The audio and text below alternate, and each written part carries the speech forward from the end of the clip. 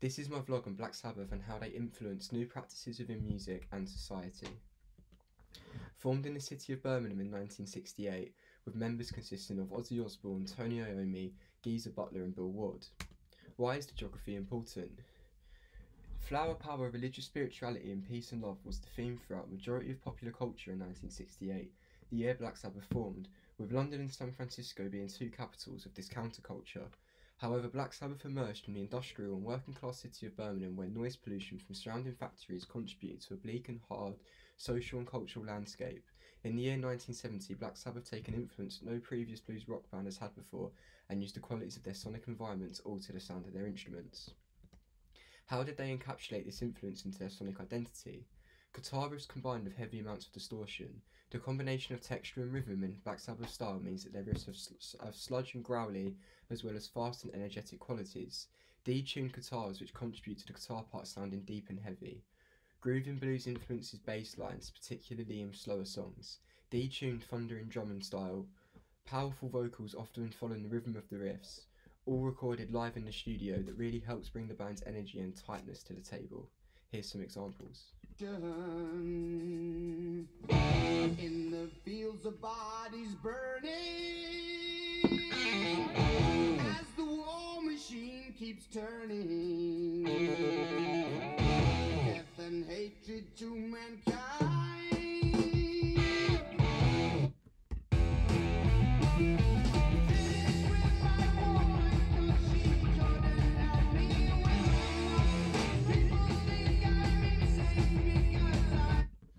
The live recording approach in both of these tracks really encapsulates the energy of the band. Because of this, the anger and energy in each voice of the band is really enhanced. Black Sabbath did double track some of their guitars. Signature distortion tone achieved by cranking a Dallas Rangemaster treble booster for a Laney stack helped create Tony Iommi's signature tone, and it was much unlike the speaker cutting technique to achieve distortion used by bands prior.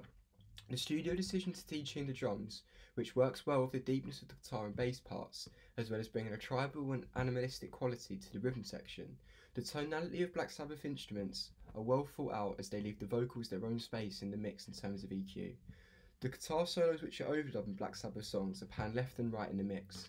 This use of stereo imaging helps emphasise these important parts of the tracks. Light amounts of delay applied to the vocals to add a sense of space and presence. In War Pigs there is a short reverb on the vocal. The lack of delay may be because the arrangement during the vocal parts is more sparse and therefore the presence of the vocals is not required to be as defined. Pink Floyd's Piper at the Gates of Dawn used sonic textures to tell the story of their music, What's New. On a cult level, the album was infamous for Syd Barrett's experimental use of instruments and production techniques in an attempt to sonically recreate the experiences of LSD. Unlike Pink Floyd, Black Sabbath were able to put definition to their approach to sonic characteristics of their music. This helped make the music easier to copy and therefore had a bigger influence on musicians. It is true that Black Sabbath took influence from the heavier blues rock style of Cream and Jimi Hendrix. It can certainly be heard in Black Sabbath records that were listening to the rock music of Cream and Jimi Hendrix that fused blues guitar with distortion, as well as using detuned tom drums to contribute to a more aggressive and heavier style of rock drumming. However, Black Sabbath were able to take these sonic influences and use them with such levels of authenticity that these elements became staple building blocks of an entire movement of music. It is well known that Black Sabbath single-handedly influenced some of metal's biggest names, more so than the fellow highly influential bands in the 60s and 70s. Here's an example of a more recent metal band within the subgenre of doom that is taken a big influence from Black Sabbath sound.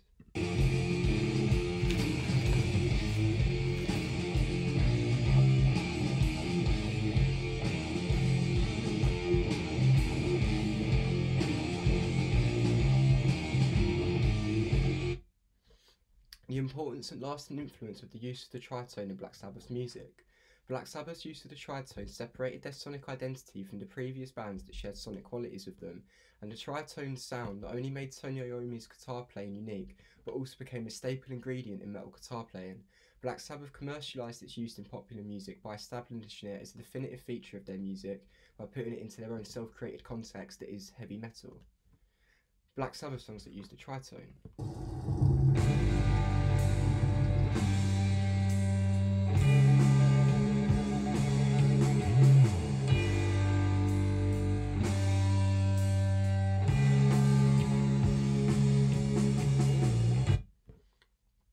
Here's some examples of the tritone and other metal songs of various metal genres and eras.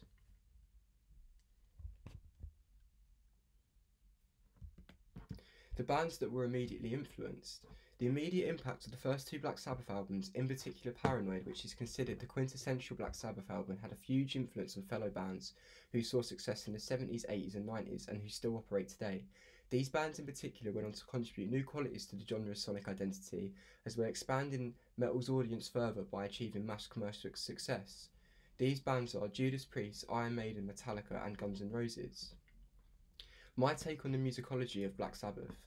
In my opinion, I believe Black Sabbath served as an example to prove the importance of one action that is fundamental to the development of popular music. I believe this to be contrast. Black Sabbath's take on rock music went against the grain, spawned from their discontentment with working class factory life. Black Sabbath vented their frustration into their music, discovering a new avenue of musical expression no previous artist had explored to the same depths that Black Sabbath did. Formed at the height of an era where rock music served as an escapism from the war and social injustice in the world, Black Sabbath ditched the hippie ideology and made music that grew from the true emotion of the British working class.